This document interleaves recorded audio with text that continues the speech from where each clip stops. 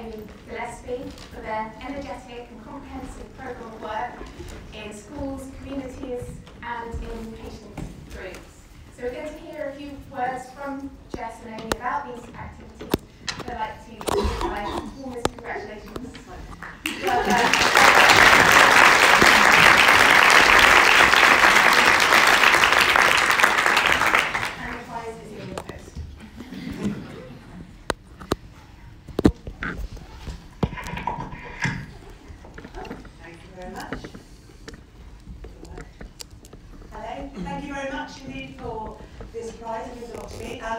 I've worked in this department for almost 6 years and in experimental medicine studies on and off for about 20 years. And as part of my job, I've always been heavily involved in communicating with patient groups and with members of the public as part of running volunteer studies. And I always had a passion for science communication. About 10 years ago, I trained as a teacher and I was head of biology in a school for a few years. I was involved in a STEM network, which was bringing in scientific professionals into schools and also going to meet them in their laboratories, which really helped children have a solid understanding of the careers that there were out there, but also that there was more science out there than just in their textbooks. I think that was really important and inspired a lot of children. When I came back into research, I wanted to carry on doing science communication. I worked as a consultant for an educational technology company, helping them produce their graphics and their questions. And I also wanted to go back into school and see firsthand how much children got from it. So this is something I made here. I first of all took something which was version of a little bit similar to some of the tasks we use in our lab. So I made a young child-friendly version of emotional processing, facial recognition task, and we talked about different scenarios which could elicit emotions and how they might deal with those and link that in with the school's curriculum. I then came back again and did a whole school assembly, then I'm showing them about the brain. So I told them about that generally, and then we discussed healthy brain health, brain development, and so thanks also very much to Claire Mackay for giving me some of her wonderful slides. I also told them a lot about as brain growth links in with their topics, which are things to do with growth mindset and challenges and so on. We also did brain modelling. That's me with my daughter there making a plasticine brain. And thank you very much to Cowen for the support from Oxford Neuroscience for that. And the whole class got a lot from there to home with plasticine brain. They enjoyed that very much. I also worked with older children. Amy and I did a talk, a Scientists in Schools event at King Alfred's Academy about antidepressant drug action. These were all sixth formers from schools around the local area who wanted a career in biomedical sciences. And I think they had lots of interesting questions for us, and we talked about how clinical trials are run and how antidepressants work on the neurotransmitter systems in the brain, so that was really good. And we also had some really interesting questions. These are quite older children who really had a good understanding of how the brain works. Okay. And also we were talking a lot in our lab about trying to connect with the public in general, more to do with our specific research that we're doing in Pearl and our studies on novel antidepressants. So we wanted to try and reach members of the public with low mood, but also healthy volunteers. So I have quite a lot of community festivals going on in the local area, and this one was particularly good because it was in aid of a mental health charity, Restored, I don't know if you know what that is, on the Cowley Road. And so we connected with lots of different people. There are lots of different patients came up to us, some with depression, some with other mood disorders and their families. Children of all ages came to talk to us. We had specifically designed posters and flyers, and we also had some balloons with emotional faces on, that sort of thing, which children enjoyed. We also spoke to quite a few different students. Oxford Brookes has been quite difficult for us to connect with. We saw a few students from there who were very interested in, most importantly, the Oxford Student Union President, who was very interested in connecting the students with our research and felt it was mutually beneficial, and so we've been able to reach a lot of students through him. And also lots of other mental health charities connected with us like Mind, and Samaritans were interested in helping to promote our research. And also quite a few GPs came up to talk to us and said they'd be interested in getting their practice involved. Amy's also done quite a lot of work with festivals. Thank you. So one of the other festivals we went to was the Headington Festival. Very similar in many ways, but I'll just touch a little bit more on the balloon kind of task that we used. So you'll hear more about our work later in Cass talk. But this was kind of a light, engaging way to get people talking about the kind of research that we do. So we interested in looking at facial expressions because that's the really key bit of emotional information that we make decisions about every day. So we decided to get these balloons, different facial expressions, and depending on the age of the child, how shy the child was, ask them to do different things. So either describe the emotion of the face on the balloon or mimic the facial expression on the balloon, and you could then adjust it for different age ranges. This kind of drew in the children, and then when the parents got over, then you could talk more about the research and start a conversation. So it's quite a nice way to do that. One key thing I learned was that over 4 hours on a sunny day, 100 balloons were not enough in the slightest. So make sure we have a lot of balloons for kids really, really awesome. And then lastly, I just touched on some of the patient work that we've been doing. This has mainly been through the PAR group, which is run through the VRC. This is the Patient Active in Research group. And I was one of the first researchers to go and give a kind of in-depth talk on one of the research studies in the department to this group. I think we had like an hour and a half slot, but it was not enough. They were very, very engaged, really interested in learning all about the study. And they taught me a lot about how important kind of transparency was to the public and patients specifically, as informed how I interact with participants and interact with social media and talking about the study now. And another key thing that kind of learned from that is that a lot of patients feel that they kind of contribute to research, never hear back afterwards. So become a member of the PAR group, and now kind of running part of the agenda is feeding back on the impact their contribution to research and PPI have had on studies in the department. And we're involved with a few other different things through the PAR group, so talking at an open day that's open to the public about different research going on, and a little segment on training and PPI for the experimental medicine course that started this January. So I'll wrap up now, but just to say thank you to the department for the prize, and thank you to all the various people that have been involved with all the work that we've done in our team of engagement. Thank you.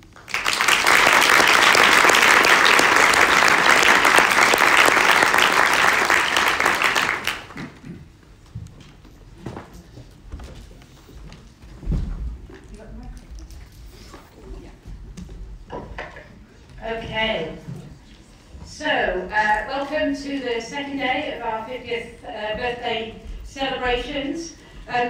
Yesterday we heard a lot about the legacy of Michael Gelder, starting the department, and particularly in relation to psychological therapies. We also heard about the big data era, which really characterises John's leadership, one of the major facets of John's leadership in the department. But today, this morning, we're going to hear about the middle bit. And that was under the leadership of Guy, when the complexion of the department really changed, and Guy was really instrumental in bringing in hardcore neuroscience into psychiatry. So Guy is a biological psychiatrist, and this morning we're going to hear from Guy and Emily and Phil about some of their history of psychopharmacology and the influence that Guy's had on this field. And then later this morning we're going to hear about some of the sort of new and exciting neuroscience that's being developed and implemented in the department today. So just before I hand over, I wanted to say something about the very important role that Guy has in changing the complexion of the department, and particularly in relation to neuroscience, but also in terms of diversity. So part of Guy's sort of mission to bring neuroscience to the department meant bringing in non-clinical academics, really for the first time, I think. And many of them happen to be female. So under Guy's leadership, the first female professors were anointed. Emily had the very first PI maternity leave in the department. These things all feel like they're commonplace these days, but it's only 10 years ago that this was new. Guy also oversaw the building of an imaging facility on the Mournford site, and then later put Keir Mowbray as the director of that. So again, changing the complexion and really cementing the relationship between psychiatry and our sort of sister departments of experimental psychology and NDCN. So, of course, we're now used to seeing senior clinical, non-clinical academics around the department, but really this wasn't the case as Guy started. So I'm going to hand over to Guy now, but just before I do, can I just remind anybody who's interested in tweeting that there is a hashtag for the event, which is hashtag OxPsych50. If you can't remember what that is, and you are on Twitter, just go to the Psychiatry Twitter feed and you'll see it all over the place there. So thank you very much. Gary.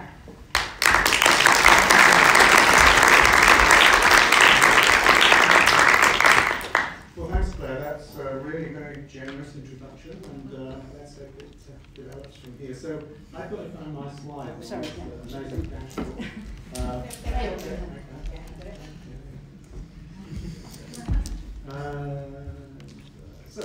So I start with where we're supposed to be with disclosures. So I just want to notice that in my preparation for senescence, what I mainly do is to consult with medicated drug companies. So one of them is Campus Pathways, and some of what I'm going to say is slightly relevant to what they do. So my brief was to tell the story of experimental medicine and not just psychiatry. And the more I thought about that, the words of Mark Twain came to mind, which is, the older I get, the more vivid is my impression. So I thought I would leave that because Phil Cowen is the master of that kind of recollection. I thought I would probably leave the real nitty-gritty to him. And I would kind of concentrate on what Claire's been alluding to, which is this issue of how we bring neuroscience to the service of psychiatry, which seemed to me for many years to be a key to real progress in our field, and key particularly in the treatment of severe mental illness. So what I'm going to do is to talk about those developments a bit in neuroscience generally, which many of these things will be familiar to you, but I kind of want to put them in the context of what they meant to psychiatry speaking of a psychiatrist. Talk a little bit about the emergence of monoamine biology, serotonin, dopamine, noradrenaline, and think of them as mechanisms for understanding brain behavior, which I think is now commonplace, but which would have seemed impossible 50 more years ago. And finally, to emphasize the centrality of the scientific method, which is not always taken for granted in our field, and which I think needs to be re-emphasized as the source of real progress in the world. In fact. So those are my objectives, and I want to kind of wind back to about 1940, rather arbitrarily, 80 years ago? No, it's a little more than that. So what we're talking about there is what we knew about the brain in psychiatry. And what we knew was that, by and large, severe mental illnesses ran in families, and that when you did twin studies, there was pretty good evidence that they were genetically predisposed. That evidence was always somewhat under threat because it originated in the rather gloomy era of eugenics, and particularly of Nazi eugenics. So it had a tainted history, but it just goes to show that you may be an evil bastard, but you can still get the right answer from your side.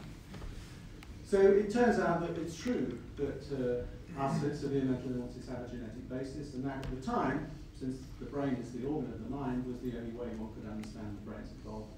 Finally, secondly, psychiatrists looked at their patients and they saw abnormal phenomena, and they made qualitative distinctions from what they regard as normal, everyday phenomena, in particular in regard to primary delusions and some hallucinations.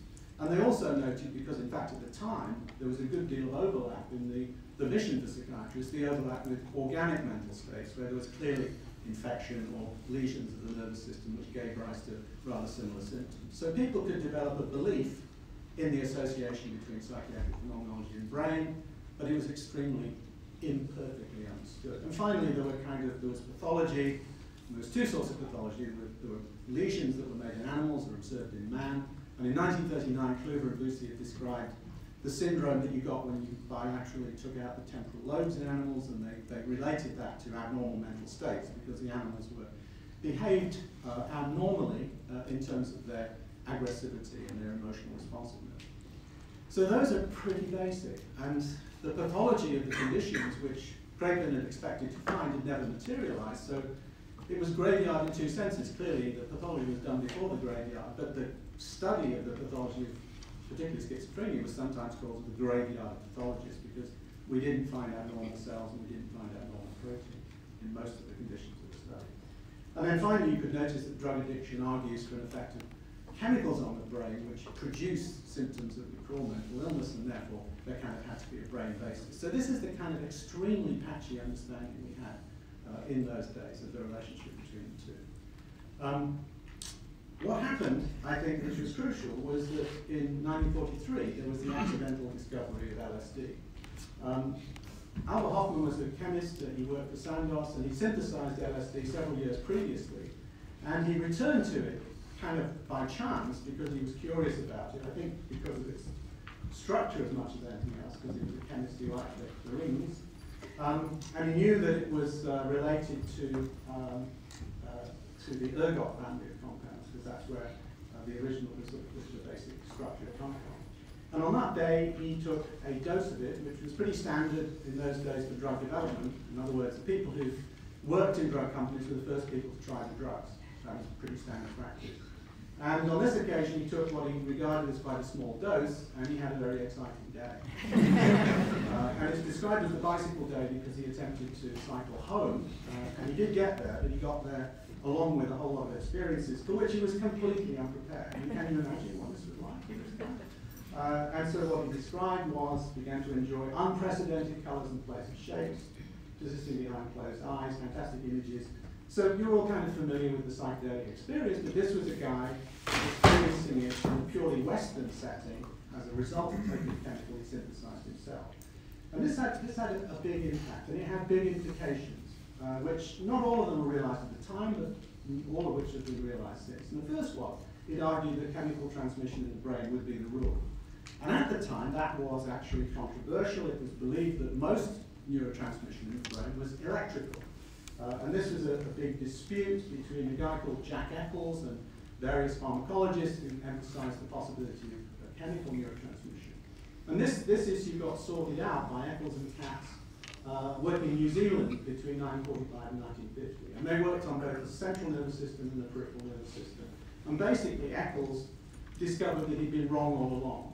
And he's a wonderful example, actually, of a scientist who got it all wrong and then was able to prove that he was wrong and turn it around and prove how right he could be right hard. So it's a great example, and these findings were really fundamental, and I take as evidence the fact they got the Nobel Prizes for medicine in 1963 and 1970. So Nobel Prizes, of course, at the peak, what they emphasize is just simply how important these findings were. And so chemical neurotransmission was discovered by these guys, but it was actually, you could have deduced from the effects of LSD, because the effects of LSD were so profound, they were so widespread in terms of the higher nervous function of the people who took it, and the doses were so low that the transmission kind of had to be at synapses. So it's just an example, I think, of where inspiration comes from, but it wasn't the key finding. But it was regarded as a sort of royal road to the unconscious. So the first thing that happened was that Sandoz made this drug available. So this is 1947, and LSD was suggested for psychiatric indications. Now, people had no idea quite what indication they were suggesting and how it would be used. And there was kind of no regulation and and clinical testing before the drug was released. So that's paradise for biology. Can you imagine? So this was 1947. I mean, there had been previous minority, if you searched in the literature, you could find a minority interest in plant-based hallucinogens, which had obviously always been there, and also went into indigenous culture, etc., etc. So that interest came later. But this was a narrowly medical availability, and it was really surprisingly widely available.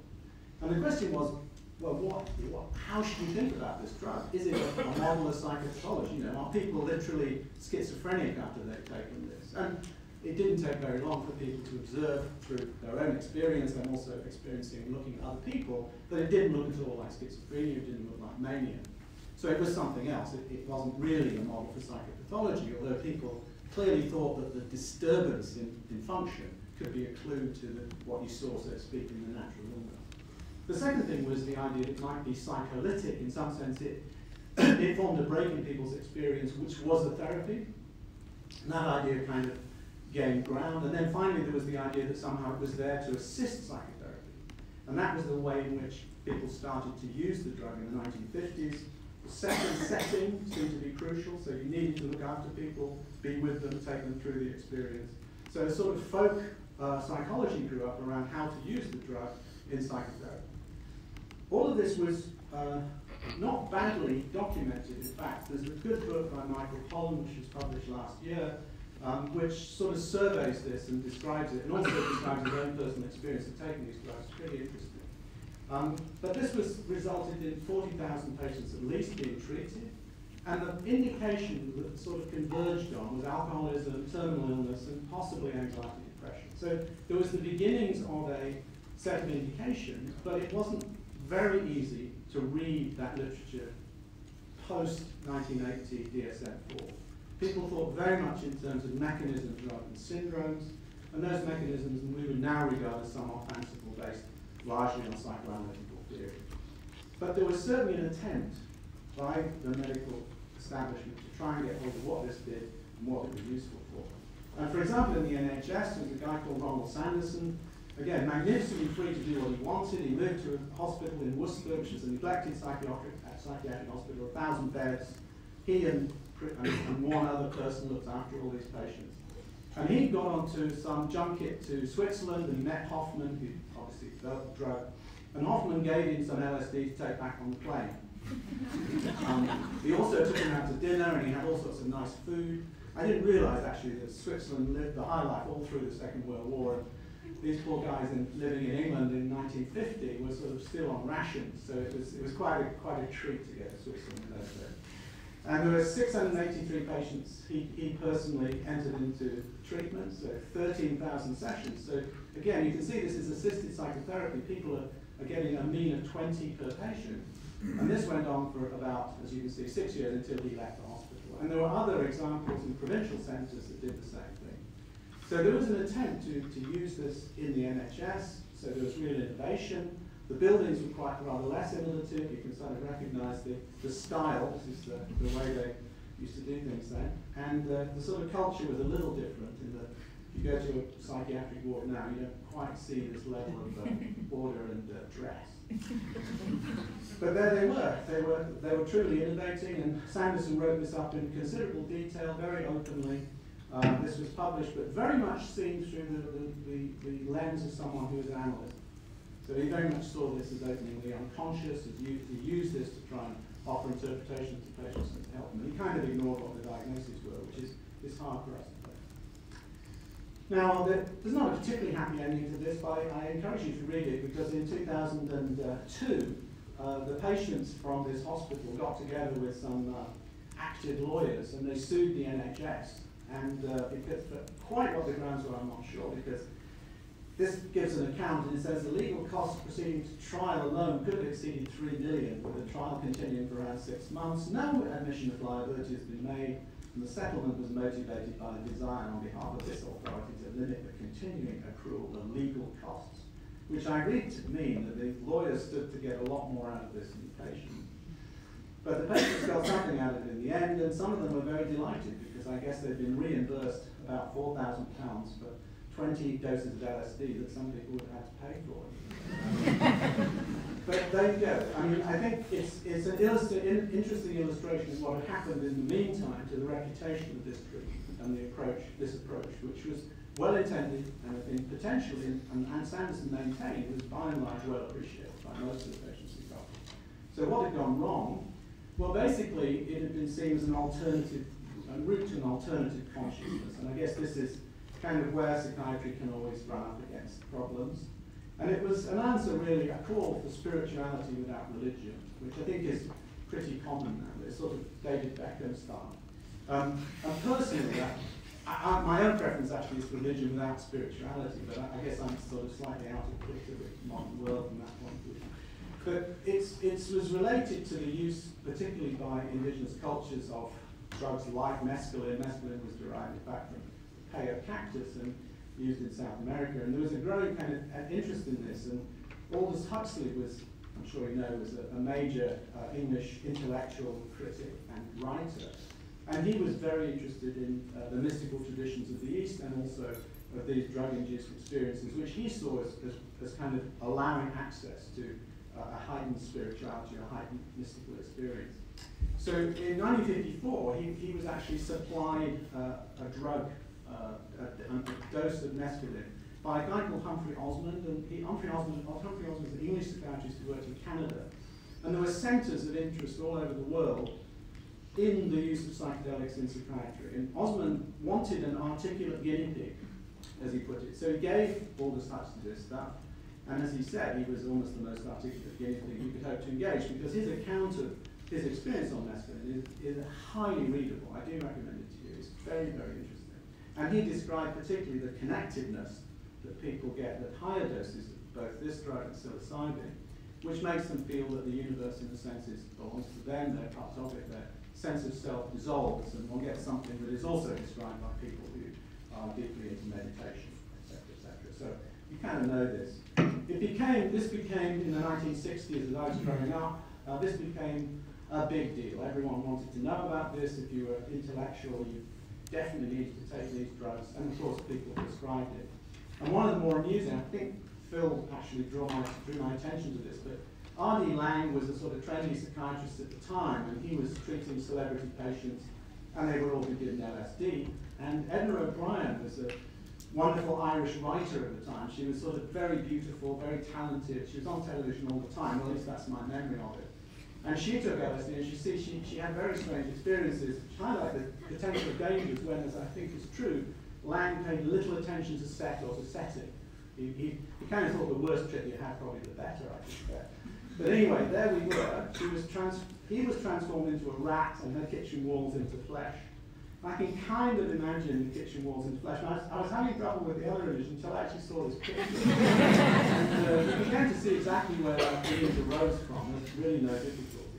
But Laing is not really the story. Laing wasn't a big issue as far as this is concerned. There were much bigger issues. And this guy is the main villain, is Timothy Leary. He was a Harvard psychologist, and he got LSD in the same way as everybody else. He promised to do research on it, and he did some quite interesting stuff on set and setting. But he decided that this was something everyone should do, and we should really change society. We should tune in, turn on, and drop out. And this was a time when there was tremendous tensions in the United States over the Vietnam War. And those of you who weren't alive then, I don't think you can quite appreciate just how much that tore the country apart. And the echoes of that are still rumbling on in the United States between the people who were in favour and the people who were against. And this was seen as a revolutionary threat that people needed to be, the social control needed to be re-established. And LSD was identified as part of a moral panic about the youth of the country. And so we got to this gentleman who used to have a reputation of the biggest liar ever to be president of the United States, but sadly he's lost that. So this is Richard Nixon, obviously enjoying himself. I don't know who this guy is. This is John Mitchell, obviously very happy, but the smile was wiped off his face when he went to jail after the Watergate inquiry. So there we are. So what were they signing? Well, they were signing the Controlled Substance Act in 1970, and they were making and elevating these hallucinogens to the highest level of dangerous drugs. And because the USA, in a sense, controlled the international treaties around drugs, everyone else followed. And so a complete, if you like, on human experimentation, the whole chapter closed. So the diffusion into this public space, this involvement of political judgments about the value of this drug, completely destroyed the ability of scientists to work on it in man. And that was true for 40 years, 2 generations of scientists. So we're now returning to be able to use it, and the big challenge is whether we can, whether we should, whether we will re-medicalize the drug with clear indications that are based on more conventional views of psychopathology. And it's an interesting thing for the future. Now, quite apart from its history in man, the drug had a major impact on psychopharmacology. It made psychopharmacology possible, and it hadn't really been before. And the reason is quite simple, that it was, if you see the structure here, it's very similar to an endogenous chemical serotonin, or 5-HT, which is shown on the left. So the similarity is obvious. You can think of these molecules as little keys fitting locks, which are the receptors, and you can see that this would give you a drug which would probably work at serotonin receptors. So that's jumping the story. But the story is an interesting one, and this is told by one of our colleagues, Richard Green, who both Phil and I worked with for a number of years. And he reviewed this, and it's, again, well worth reading if you're at all interested in this. And he reviewed it from a UK perspective. But you have to bear in mind that there was international interest. So there was the NIMH had major labs working on this. There were also labs in Canada, there were also labs in Europe. So there was a genuine interest in these new brain chemicals, as it were. And over the subsequent years, we got the observation that 5-HT and serotonin were the same as entramine, which was already described as an extract in the gut. That this occurred in the brain, that the interactions, as predicted by the structures, took place in both the gut and the brain, and the monoamine oxidase was involved in the breakdown of 5-HT, etc., etc. So we got the pharmacology of this neurotransmitter worked out in tremendous detail. We got innovation around antidepressants, SSRIs, and also an understanding, to some extent, of one of the actions of lithium. So we've got an explosion of information over the next 20, 30 years. And the people involved are some of them associated with Oxford. So Hugh Blaschko taught pharmacology in Oxford. David Graham-Smith was head of the clinical, the MRC clinical pharmacology unit. And Alec Hoppen actually was the person who didn't get the chair of psychiatry when Michael Gelder did. So things might have been a little different if you'd got it. But actually, to be honest, with all dispassion, I think they made the right choice in 1969. So these were people who all had links to Oxford, and they formed the UK cohort of people who contributed to this science. The importance of it in terms of international profile is emphasized by the Nobel Prizes, which were awarded to von Euler for work. He worked in Sweden, obviously, and worked on the way in which you would identify these monoamine pathways in the brain. Julie Axelrod, who worked on mechanisms of all of the 5-HT metabolism and reuptake. Arvid Carlson, Paul Greengard. And Eric Kandel actually didn't work on it, but he did have the distinction of being a psychiatrist who gave up because he couldn't see any way in which he could make sense of the biology of the psychosis that he saw. So the story so far, the story to this day, is across species monoamines modulate brain networks. We know that they're involved pretty critically in normal anxiety, error detection, reward, decision-making, effort, emotional memory. And these networks clearly support all the phenomena that are associated with psychiatric disorder. So we're at a point, I think, where we're in a completely different place from where we were 80 years ago. We understand a great deal more about how we might think about the underpinnings of psychiatric disorders, and the challenge for you guys is to deliver the goods in terms of making that neuroscience base something real for patients with mental illnesses. So we've got to see convergence, I think. We've got to see convergence between what I call learning therapies, as we described yesterday, medications, possibly psychedelics if they have a place, and neurostimulation. And we've got to understand how they work together and how they work separately. And to do that, I think the challenges are to identify outstanding individuals. I really agree with John Williams yesterday. And I think we're quite good at that doing that here. You've got to have a supportive environment that kind of works for everybody. You've got to have proportionate regulation. I think, sadly, although it's very easy to see that the lack of regulation before 1962 was a bit of a disaster, it did give fantastic freedom to innovate. And what we've got now is increasingly a crushing burden of trivial regulation that makes it very hard to do very simple things. And if that doesn't change, I think we will be completely overtaken by people working in China. So we've got to think about this in Europe extremely carefully, and also in the United States. We've got to have a free market in ideas, and I think I recommend that you always ask with Karl Popper, how might I falsify this claim? And I would ask that of everybody. I'd ask that of people who are the heads of your lab. I'd ask it of your colleagues. I'd ask it of your compulsory trainers. I'd ask it of Athena Swan. And I would particularly want you to ask it of yourself. So thank you very much for your attention. There's a prize on offer if you can name who this is and what they said. And we'll cover that in the discussion. Thank you very much.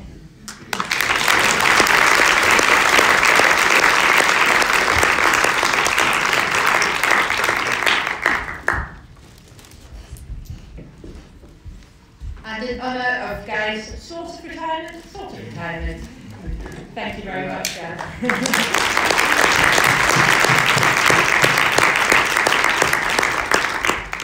Okay, that's a fantastic history of the general area, and now we're going to move on to, I'm delighted to welcome to the stage Emily Holmes, who's a visiting professor in the department, and I guess one of my compatriots in the era of Gary's leadership. Which one again is?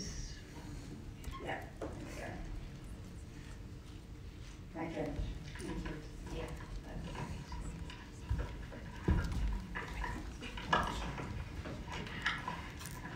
So if I can go. Thank you very much, Claire. And, I was intrigued to hear Guy's talk. Thank you.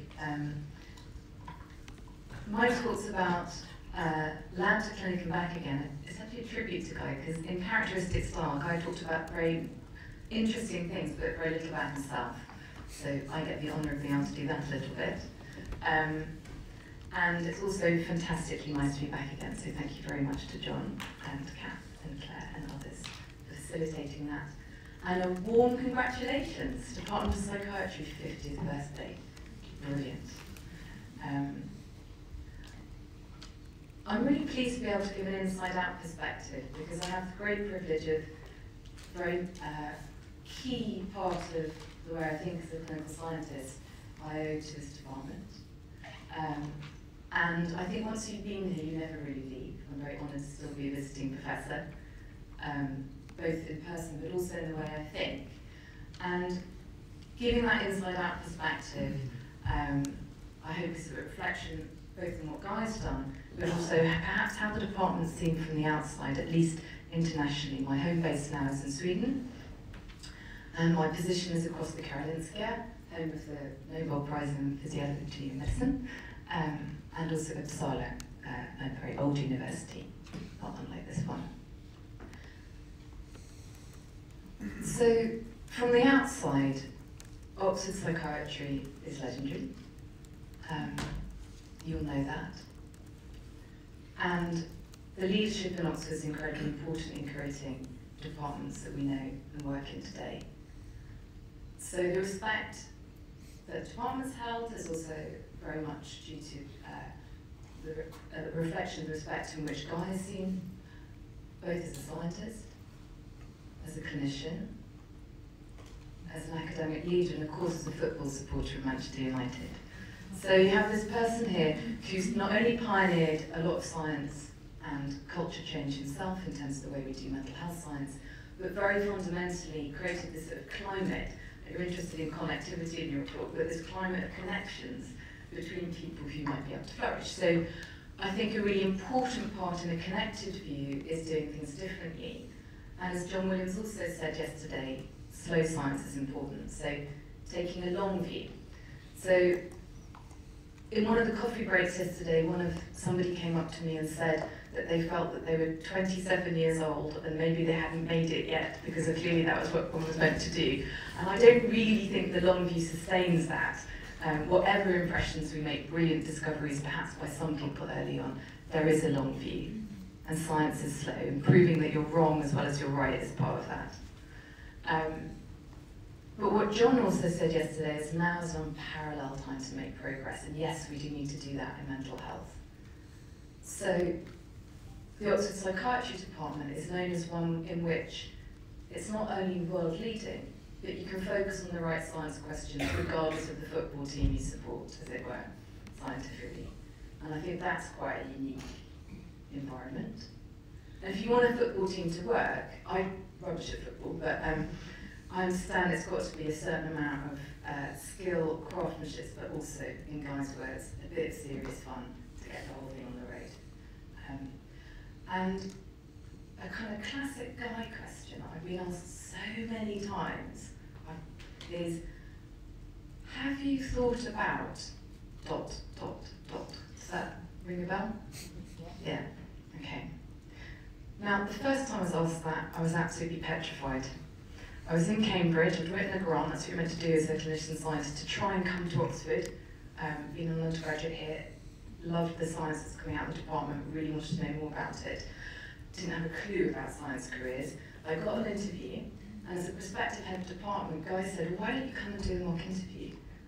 And I just had this frozen, and I thought, gosh, how terrifying. So I wrote back and said, no, thank you. And then he wrote again, and he said, oh, why? And I said, well, it's the most lame excuse in the world. It's very embarrassing. I said, I think, as a PhD student, I'm very busy. Awful! And then the next email came back and it just said, fly. And I thought, huh? What? And I wrote back, and the guy wasn't joking at all. This wasn't the serious fun part. He actually then sent me a link to some private person who was doing a flight between Cambridge and Oxford at the time in half an hour. At this point, it's the best psychological treatment for social anxiety I'd ever had. And I realised if someone's suggesting I was flying, what I really ought to do is get on that train and come for a mock interview.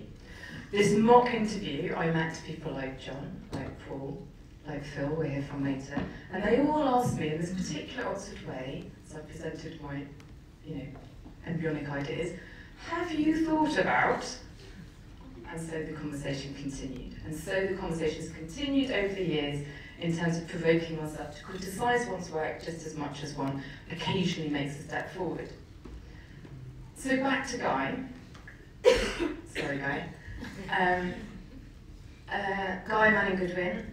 So Guy's background is actually a BA in animal physiology and a DPhil in neurophysiology. Qualified as a psychiatrist, worked in Edinburgh at the MRC Brain Metabolism Unit, and returned to Oxford in 1996 and led our department.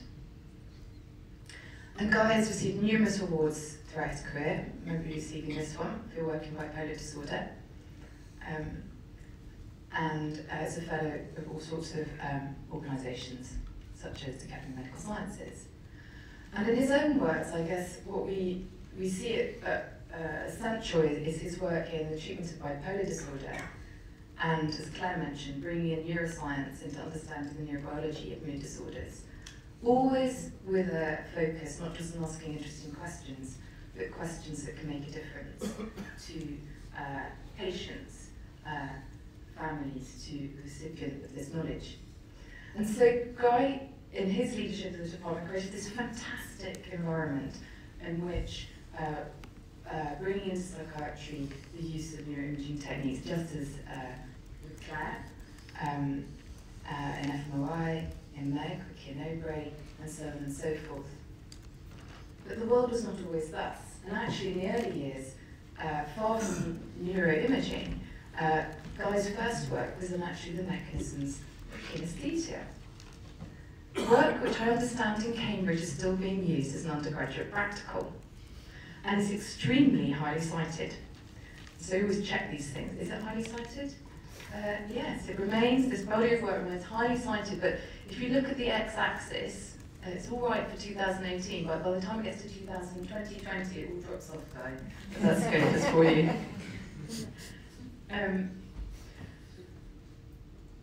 So the other thing I think about slow science for you is that it's not about one particular study, it's about bodies of studies, and I know that Phil will talk more about the serotonin story.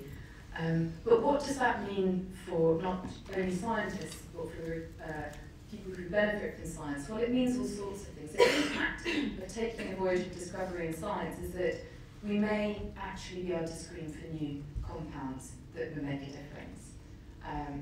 That we might be able to develop a theoretical mechanistic understanding exemplified in the work by Kath Harmer and colleagues in actually how biases may combine and be shifted pharmacologically and cognitively. Again, how we can create treatments across modalities that could take the necessary step forwards that we need to make. And underlying that, also an interest in how we are actually carving up the world. How do we classify, as it were, what psychopathology or disease states should look like. And of course, these basic science questions are also fundamental to the way we ask our future questions and pursue our research.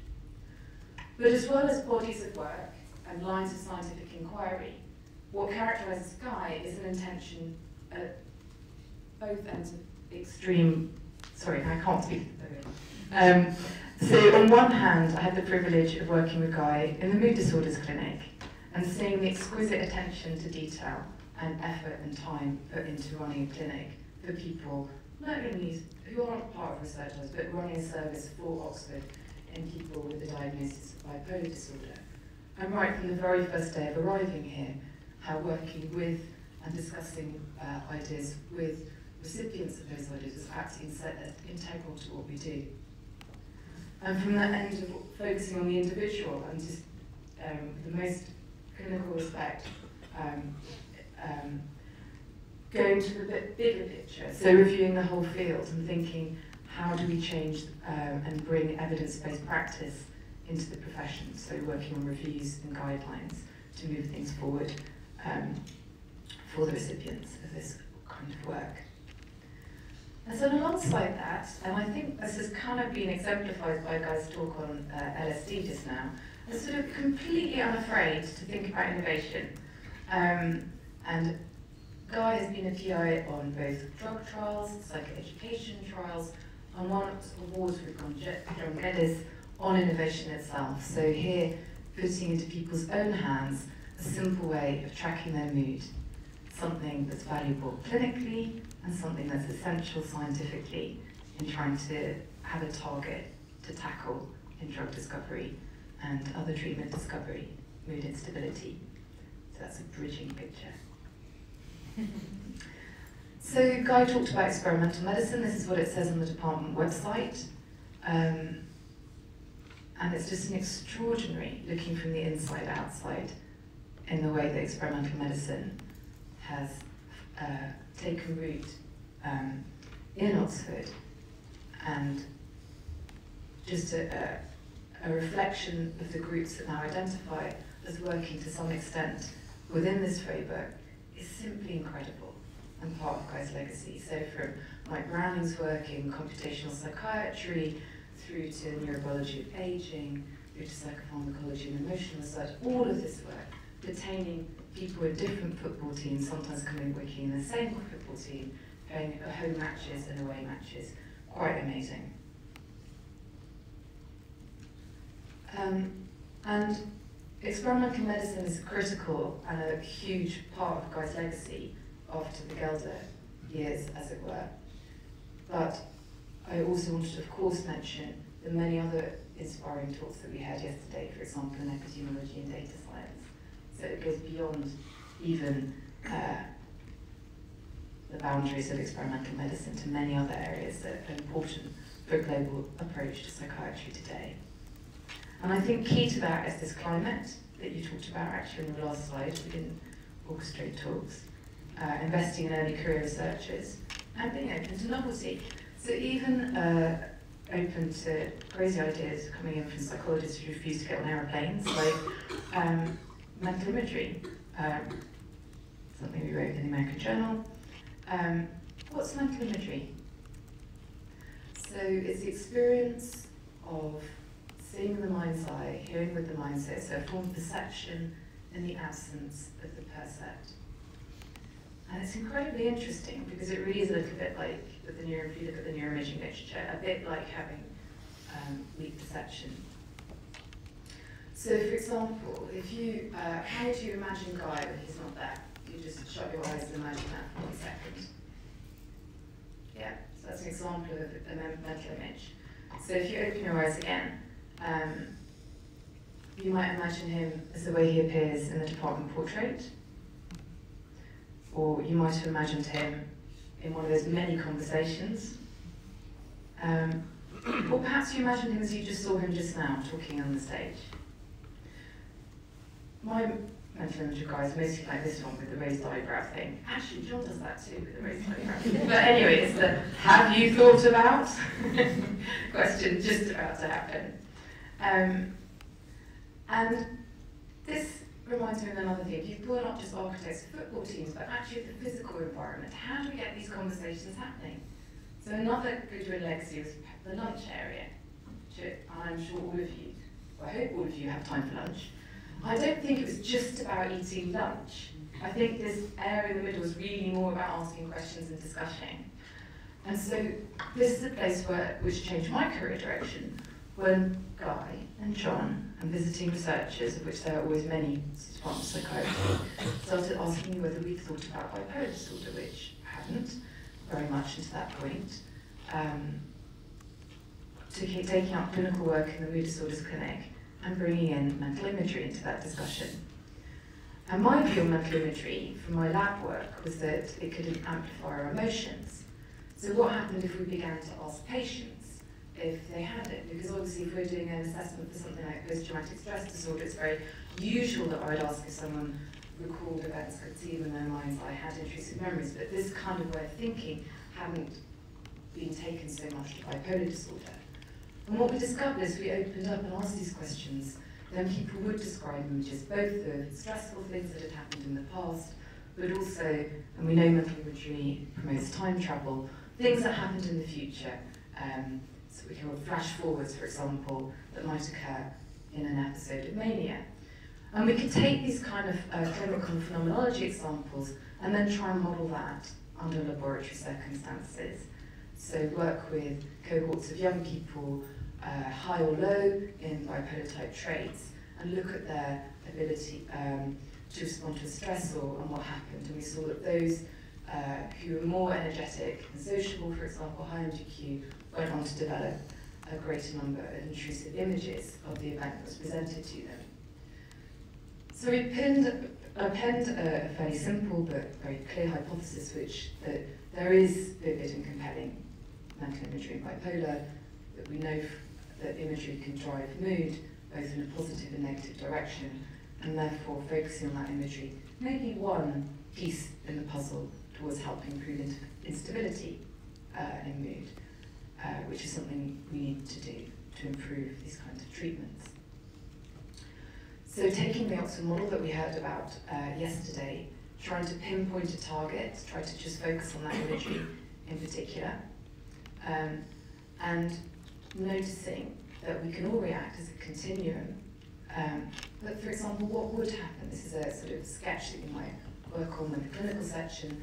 If you have suddenly a very positive event, like you've got some good data, your actual experiment worked out, maybe you should write it up for a high-profile journal. Gosh, if you're an imager, you might see that journal vividly. If you see the journal and you think, gosh, sure, this, and then you might go, where's this going to take me? Back to those things that you were just mentioning earlier. This is the Nobel Prize ceremony in Stockholm. If you're going to do something like that, being British and polite, one ought to probably be polite, speak to the king in the right language, so you try and learn Swedish, and so on and so forth. So how one's images produce clues to what one ought to do next and propel action. But this meant that we could work together with the Professorial Mood Disorders Clinic and think about how to perhaps slow down and work on taking out the emotional tone of such imagery in order to balance mood. I won't go into details, more than to say that it required thinking about the outcome and how to measure that as much as how to treat that, and very slow, specific, experimental and clinic work, but with an overall aim to think about modulating the kind of mood instability that I learned so much about from Guy and John, and working on ways of understanding that mathematically as well, as John talked about yesterday. And now in Oxford, that work continues to go forward with a trial led by Craig Steele now at the Psychology Training Department. And as an experimentalist, Guy encouraged me all the way to write things up rather than to have the therapy as unclear as to what was really going on. So one of the things I'm going to give you later, Guy, is the publishers just sent the first copy, for which you very kindly wrote actually a backwards rather than a forward. And so we have that there. And it's not as a recipe of here, do this now, it's also a way of trying to make our techniques that we use in therapy open and transparent and replicable. So I hope that's an interesting science as well as clinical endeavour. And to go with that book, you always tease me about when we were talking about all of this work, we were having lunch a lot, how awful the food was in Scandinavia, and I couldn't disagree more. So I bought you some special things. And you'll find them later. But herring's delicious, right? Coming back to Guy more broadly, from the inside out. So Guy was here. When he wasn't having lunch in the common room, he was getting on his bicycle and cycling down to Merton, where he was a fellow for many years, which is an indication of his service not only within the department, but the university more broadly. I don't know how he sat on all those committees and did all of that. Actually, looking back, it's quite incredible. And his service to the field was also beyond Oxford University, but to associations such as the BAP, to the NHS, to advisory boards, and to the ECMP. And one of the highlights of his presidency, for me at least, was reading the regular blogs that came out, which were not only quite insightful, but at times hilariously funny. But his last blog actually picked up on the themes he ended up in his talk, which was really to support the young researchers and kind of recognise it's not always easy, and how we might facilitate and enable careers in mental health science. And in fact, he used his presidential symposium to do just that, and bring together a wide range of young scientists, again to do another bridging thing and debate from different perspectives, challenges going forward, which was really fantastic meeting. And that led us to later, and our voice was here yesterday, also thinking about defining a common agenda, working with Kath Harmer, Paul Ramjani, who was in the department previously, Ross Shafran as well, on trying to look at ways of bridging our interests in mental health science, rather than keeping them separate and different football teams, and by asking joint scientific questions very critically.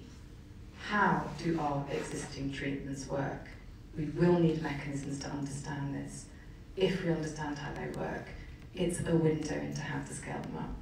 It's a window into how to make more happen more effectively, and to keep reviewing, criticising and generating our work, just as Guy Goodwin has himself explained earlier. And I think science as a way, some treatment discovery is serendipitous, but science offers one way of taking us forward, and that's a bridge that also psychiatry has built. That football team was kept together by a certain amount of humour, which is why I like the raised eyebrow thing. It captures you pretty well, Guy. And so it's a real honour to stand here. It's lovely to be back in Oxford, and absolutely brilliant to have so many discussions over the breaks. I can't wait to be looking at the 30 posters out there in a moment.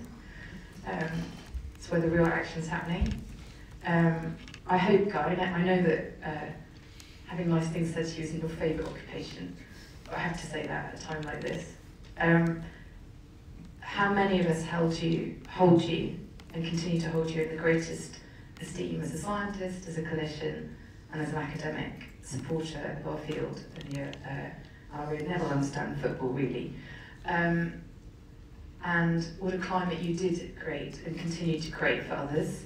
As Eleanor so wisely said yesterday, this isn't really a retirement festival, it's a Lifetime Achievement Award festival, these 2 days of Oxford Psychiatry. And it's about the long view. We need to make progress. We need to silence in that armoury. And the psychiatry department here is world leading on this very amazing ability to focus on the question and how to address it, rather than just simply getting into football teams that are different. And creating in that this very important notion of serious fun to make sustainable careers.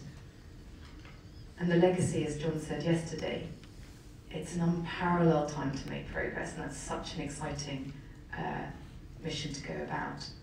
So that famous expression, ever so politely, have you thought about, and the moment I arrived, I'd written this talk already, Guy said to me, have you thought about, long may that continue. So thank you very much, especially to Guy Goodwin.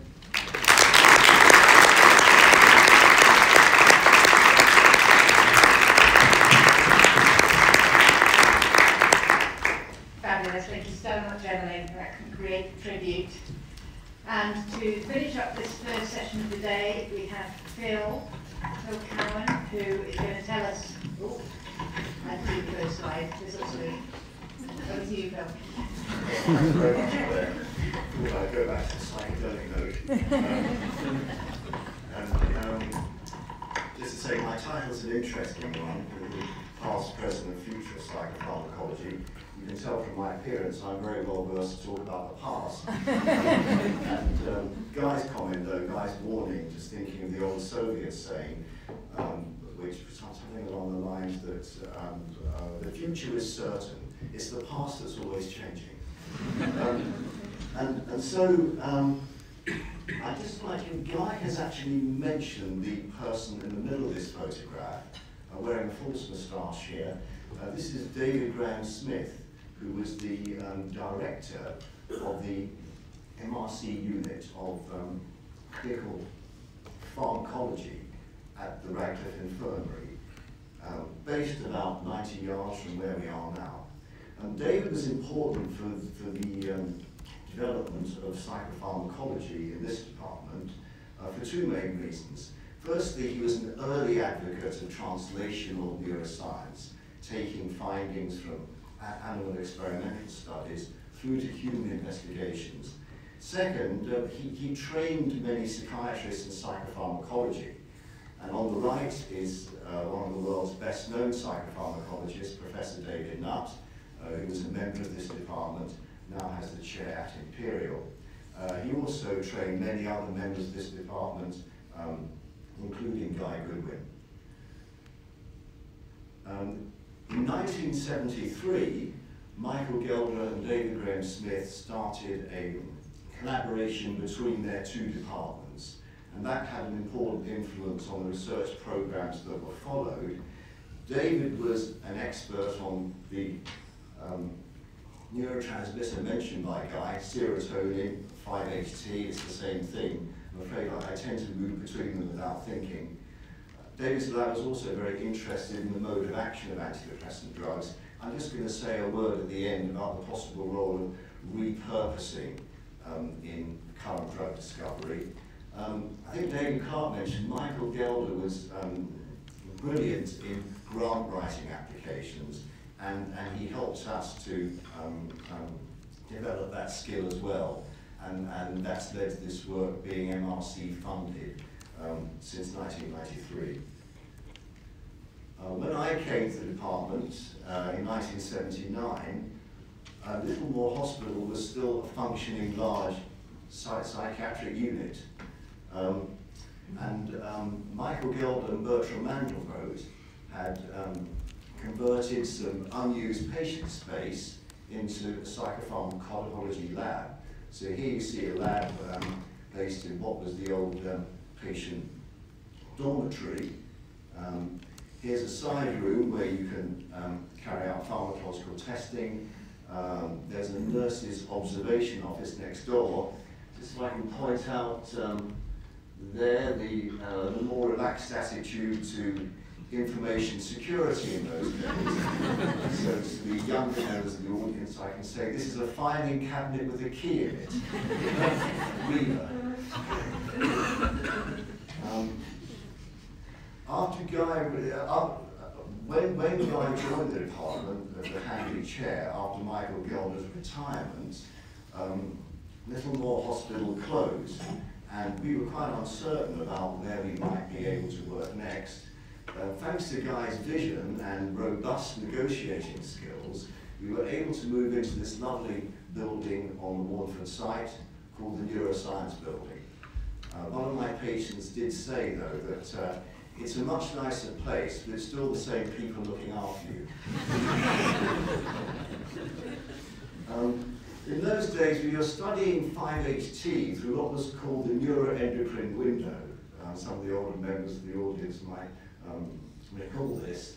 And this rests on the observation that 5-HT neurons play an important role in the secretion of anterior pituitary hormones, in this case prolactin is mentioned. And so if you activate 5-HT neurons with a selective drug, there's an increase in plasma prolactin. The size of the increase tells you how well 5-HT pathways are working. And here's this method in operation. So it's a study in depressed patients by Zubin Bhargwagha, and he's using the SSRI citalopram to activate 5-HT neurons. On the left panel of the screen, you can see there's a robust proactive response in non-depressed controls, but in two groups of depressed patients, you can see that the response is markedly attenuated. So these tests are simple and they're acceptable, but they're clearly quite indirect. And over the next few years, we were able to use more advanced brain imaging techniques to try and assess 5-HT mechanisms directly in the human brain. Much of this work was carried out in collaboration with the PEP facilities at Imperial College, and we are still working there, now collaborating with David Nutt. And so, if you want to measure 5-HT release in the human brain, you need two things. You need a selective ligand which binds to 5-HT receptors, and a drug which can increase 5-HT release from presynaptic terminals and thereby displace the ligand. So on the left of the picture, we're looking at the binding of a compound called SYMB36. This binds to the 5-HT2A receptor, which is the receptor activated by psilocybin to produce the kind of psychological effects experienced by Albert Hofmann.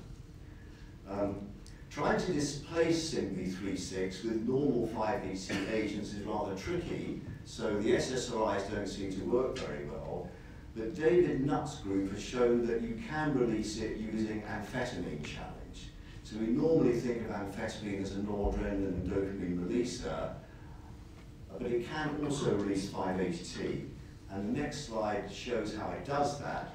So if you look at the lower panel, this is coded, so the brighter the yellow, the more SYMB binding. There's a baseline picture which you can see there. And then post-amphetamine challenge in a number of healthy male volunteers, I think you can just about discern that the yellow colour is somewhat muted. This is showing that a certain amount of SYMB has been displaced by the 5-HT released by amphetamine, and it works out about 15%. And so this is a model of 5-HT release in the brain, and you can use that to study 5-HT release in patients with depression. And this is work which is underway, so I'm just showing some preliminary data in a study that's being conducted by Beata Godluska.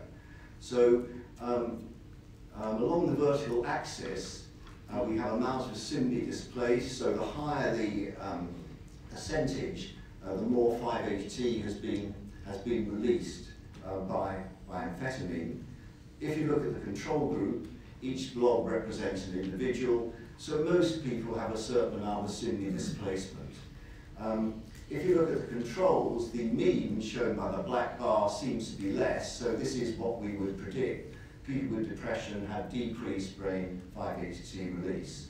We obviously need to go on to try to confirm this, and then it will be of interest to study things such as, for example, does baseline 5-HT release correlate with improvement with 5-HT potentiating drugs, such as the SSRIs. I'd just like to say something now about how do antidepressants work, because David Graham's lab was very interested in that. One question which a neurobiological approach has tried to understand is, why is there a long delay in antidepressant drug action? So if patients take an antidepressant, it might take a number of weeks before we notice an appreciable clinical effect and they start to feel better. But of course the pharmacological action of the drug actually takes place very quickly. So if you give an SSRI, you'll block the reuptake of 5-HT probably after a few minutes. Why the long delay? And the usual idea has been that the acute pharmacological action triggers a series of neuroadaptive changes. that slowly evolve over time. And it is these neuroadaptive changes that lead to the antidepressant effect. It's important to identify them because if we could, we might be able to make antidepressants that are faster acting and more effective. And so I just wanted to show this paper by Guy, published in Nature, because it's a very good example of this kind of work, and it's been influential. And so Guy here was studying presynaptic serotonin receptors. I'm going to call them 5-HT autoreceptors. And they normally act to slow down, to restrain 5-HT cell firing.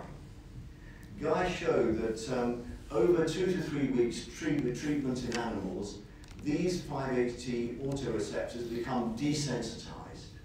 This would be important because then 5-HT neurons would start to fire more, and the effects of the SSRI to increase 5-HT neurotransmission would be amplified. This might correlate with the antidepressant effect.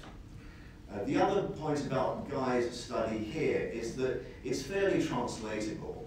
So he's modeling 5-HT autoreceptor function by challenging the autoreceptors with a specific drug and lowering body temperature, a so-called hypothermic response.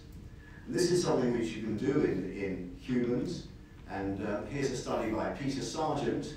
And if you just look at the right-hand panel, Peter's looking at people taking the SSRI fluoxetine prior to treatment and after 17 days. So again, if you look at the right-hand panel, the temperature is down the vertical axis. The open squares is pre-treatment, and you can see a nice hypothermic response, a lowering of temperature. Clearly after 17 days, it's been attenuated.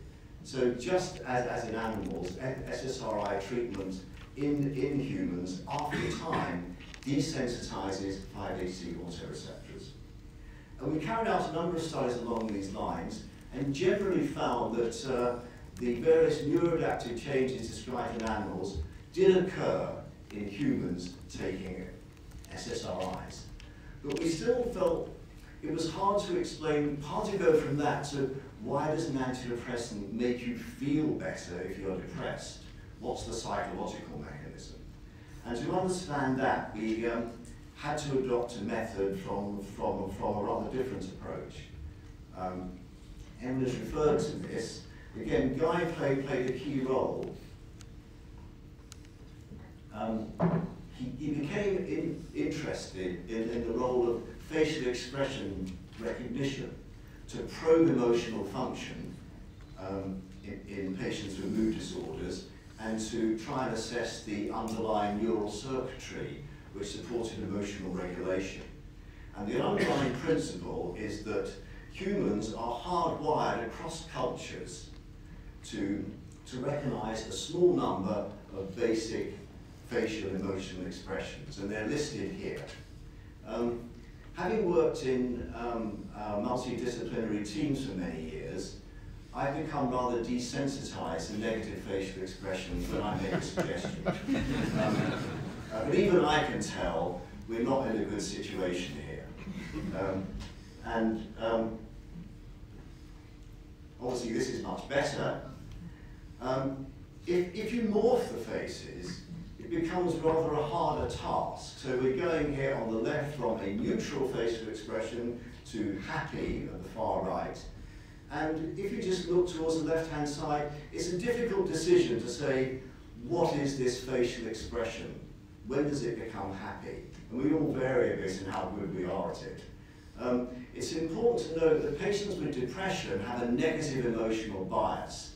And this can be detected by this task in that they would have trouble detecting a happy facial expression to your right up the right-hand side.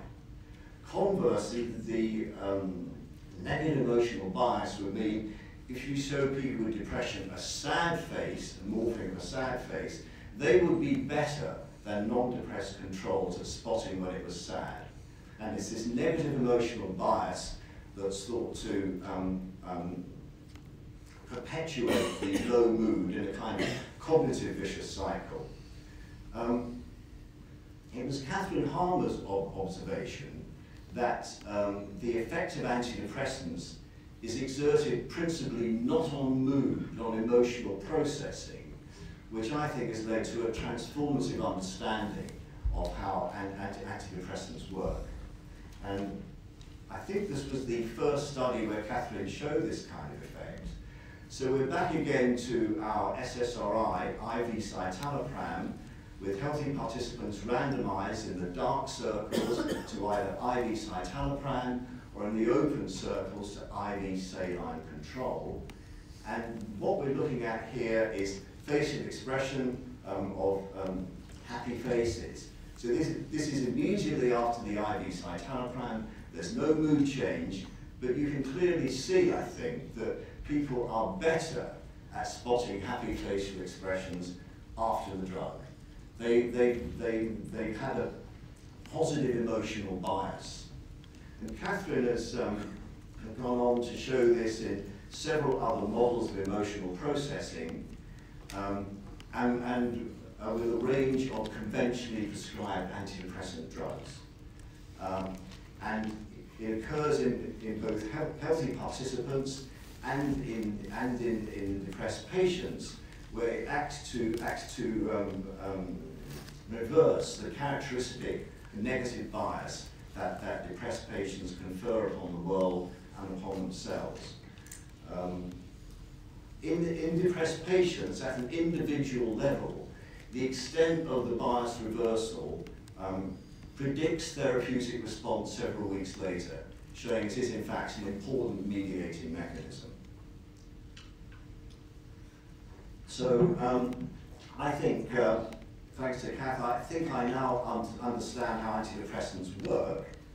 And this model, I think, tries to illustrate that. So if we start with the SSRI, antidepressant drugs, I think, don't work slowly. They actually work very quickly, but they work to change emotional bias in a positive direction. So in a depressed patient, right from the start of treatment, negative biases have been reversed. But it still takes time for mood to get better, for someone to say, I'm feeling better, I think. Why should that be? And I think what happens is that there's a role of social learning, that though people are in an emotionally transformed world, it's an implicit change. You don't feel different.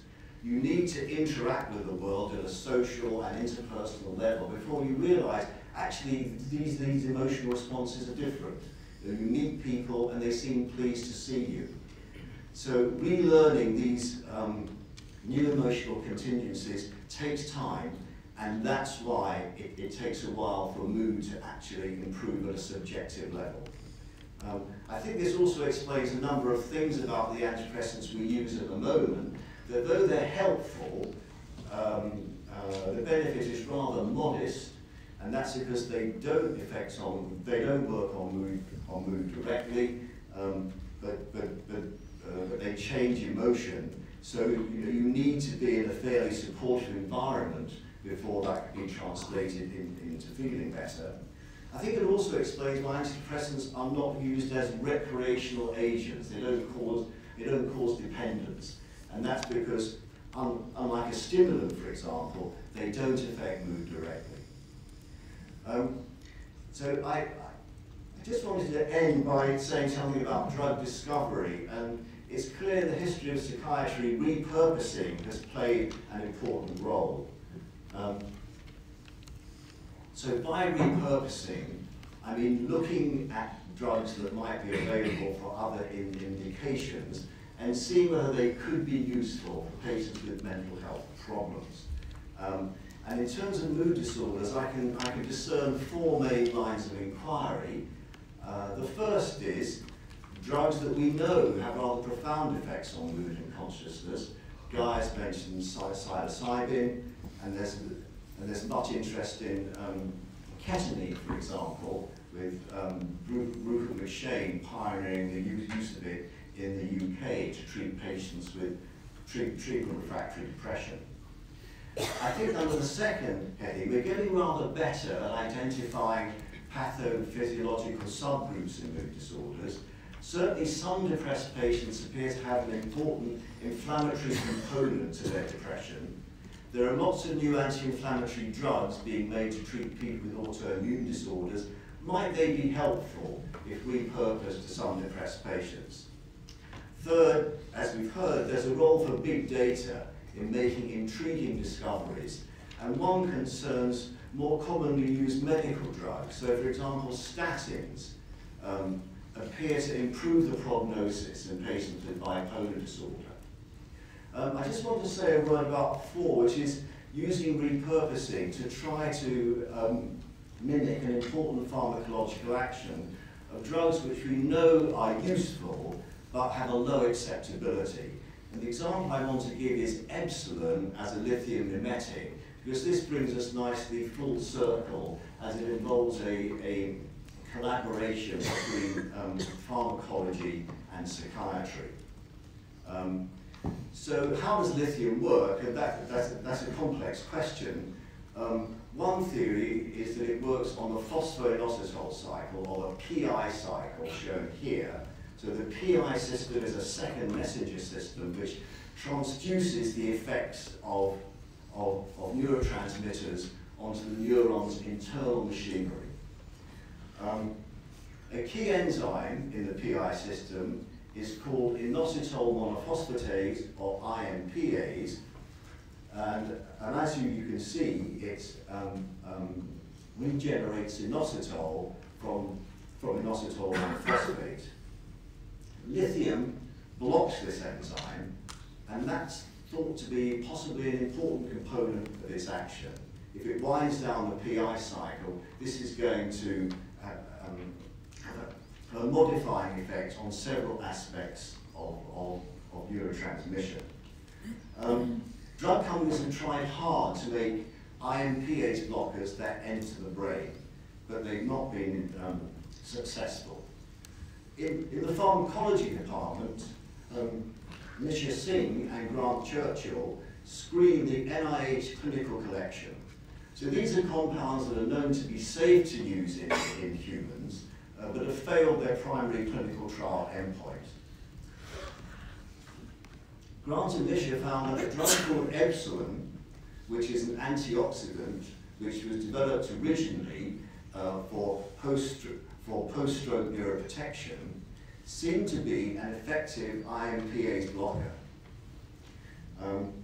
In animals, epsilon produces a number of behavioral effects similar to those of lithium, which also lowers brain inositol levels.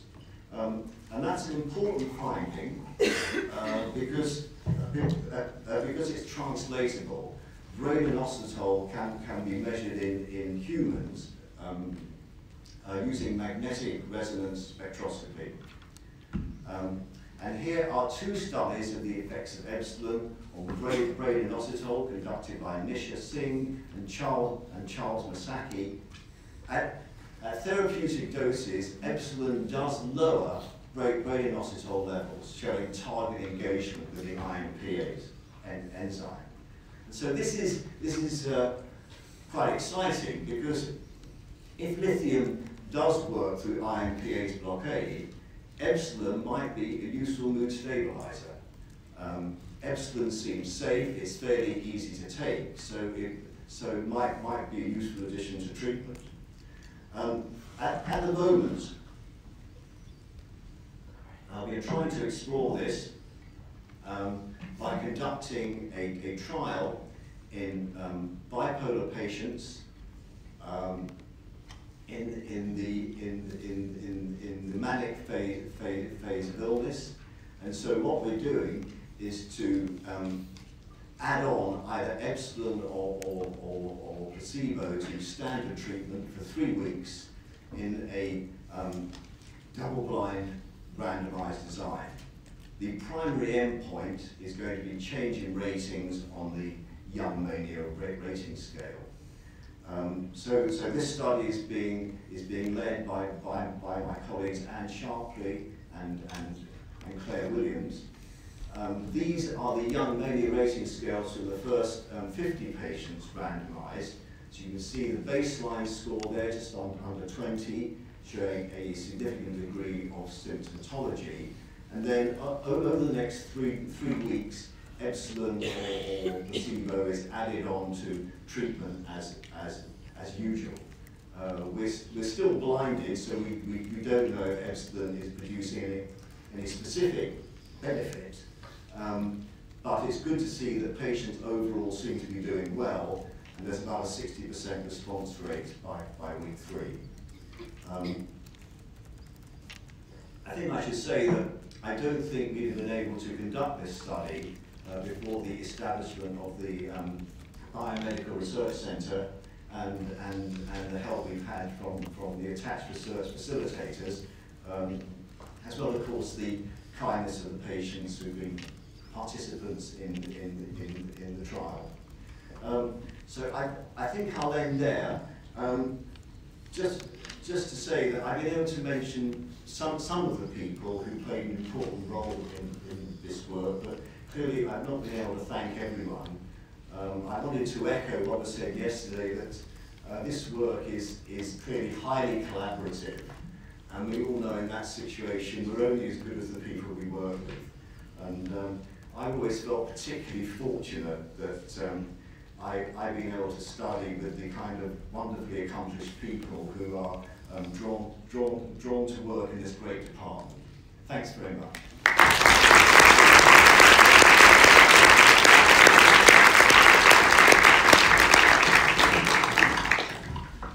Fantastic, thank you, Phil. And I was thrown by the psychedelic photo on your first slide there, so I missed my chance to pay tribute also to you, Phil, for your huge contribution to psychopharmacology and to the department. I think it's right to say you've been constantly funded by MLC program grants for 30 years, is that right? Yes, it's an amazing accomplishment, so thank you very much, and thanks for that great work.